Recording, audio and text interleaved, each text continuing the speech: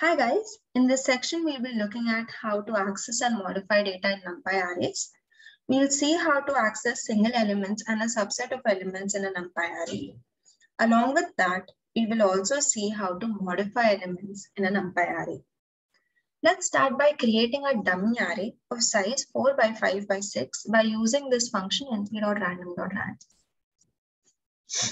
What this means is that we have now created 4 batches, each having a 5 by 6 array. Now let's get to the indexing part. N of 1, 2, 3. Remember that the Numpy arrays are 0 indexed. So when I say that I want to access the N of 1, 2, 3, we are looking at the second batch. We are trying to access the third row and the fourth column. Let's look at this. This is the 0th index, N of 0, N of 1. The second row, that is 0th row, first row, and second row. And then the third column, this is the 0th column, the first column, second column, and the third column. So this is what needs to be returned over here. This is exactly what we get. Be careful that the indexes being specified is within the given dimensions. So you cannot access elements outside of the dimensions given here. In this case, we use indexing to access single values, but if we want to access a subset of values or a subset of arrays from a large array, we'll have to slice it. There are different ways of slicing an array. Let's look at slicing along a batch. So if we want all the elements in the first batch that is present at index 0, we can do something like this. What this says is that give me all the rows and give me all the columns present at index 0. This is same as saying give me N of 0.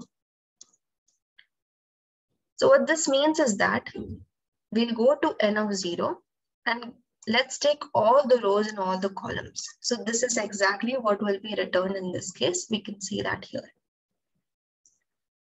We can also slice along the rows and along the columns. In this case, we'll be taking all of the rows from 0 to 2 and all of the columns from 0 to 3. Since we know that when we specify a range, the last value is going to be excluded. So this is going to be a subset of this array. What we are going to do is we are going to take the 0th row, the first row, and the second row.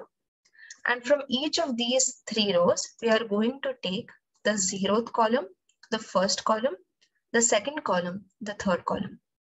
We can verify these values with the values given over here. The same can be confirmed for all of the other rows.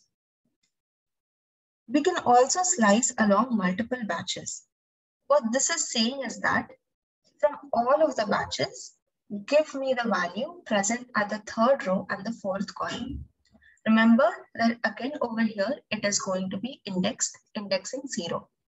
If you want to look at this from the one indexing, we basically want to return all of the elements present in the fourth row and the fifth column in each of the batch. So let's see what this means. So in each of the batch, so from the 0th batch, we'll go to the third row, 0th row, first row, second row, and third row, and the fourth column. 0th column, first column, second column, third column, and the fourth column. So this will be returned, this will be returned, this will be returned, and this will be returned. We can confirm the last value. It is 0.699. We can confirm all of the other values as well. The last thing in slicing is slicing along an interval. This can be used when we want values that are evenly spaced along a dimension. If no start value is given, its default is 0. If no end value is given, its default is the last value. In this case, what we want to do is we want to print every other batch. So basically starting from the 0th batch, since this is the syntax, there is no end given. So that is going to be the last batch of the N array. Basically, we want to start from the 0th batch. We want to go till the end of the array. And we want to skip over every other batch. We want to take an interval of 2. What this basically means is we'll start at 0. We'll get this entire batch. We'll take a jump of 2. And then we'll print this batch. So these both batches will be printed. No other batch will be printed because taking a jump of 2 reaches us to the end of the array n. So we don't have anything after that. In this case, we are slicing along the rows and columns as well. So like before, we will get every other batch. So, and then we'll get all of the rows indexed from 1 to 3, since the last value will be excluded. And the column starting at column index 1, and we'll skip over every other batch as we go along. So we'll get the first column, we'll skip over the second column, we'll get the third column, so on and so forth. Let's look at what this means. Since we've already accessed 0 with an interval of 2, like all of the batches with an interval of 2, we've got the results over here.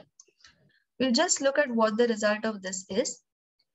We'll get all of the rows starting from 1 to 3. So 1, 2, and 3, since it is indexed at 0. And then every other column starting at 1. So this will be returned since we have to start at 1. This is 0, 1. We'll skip over this. We'll take 2 jumps and this will be returned. We'll take 2 jumps and this will be returned. So we can confirm this answer from here. And we can do the same for all the rest of the rows as well. So let's look at modifying Numpy arrays. I didn't want to make a mess of the original array, so I've just created a copy of the original array and I've kept it in ncopy with the help of this function np.copy. So let's see if the value present at 2, 4, 1 in the ncopy and n are equal or not. As we can see, they are equal.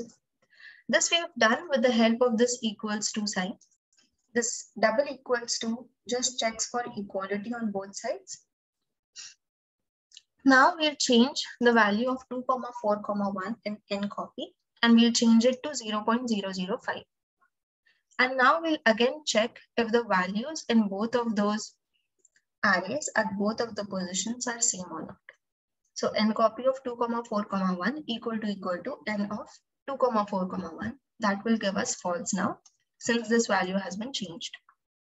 Let's see if the value has actually been changed in ncopy by just printing it out. So you just printed this out and we can see that it has actually been changed. Along with modifying a single value in an element in an array, we can actually modify an entire row in an array. In this case, we've taken the 2, 3 row in ncopy and n. What this means is that we'll go in the second batch, 0th batch, first batch, and second batch, and the third row, 0th row, first row, second row, and third row. So this entire row has been printed out over here. And both of these rows, we've checked for equality for each of the elements in this row for both ncopy and n. As you can see, both of those, all of the values in both of those elements are same. So it is printing trues. Now we change ncopy of 2, 3 as 0.5. So we'll go in the second batch and the third row in ncopy and we'll change that entire row, all of the elements in that row to be 0.5. So we've changed all the values to 0.5. And now we'll check if the values in ncopy 2, 3 and n of 2, 3 are equal or not. As now we can see both of these values are different. It will return false for all of the values. This is all for this section. Thank you guys.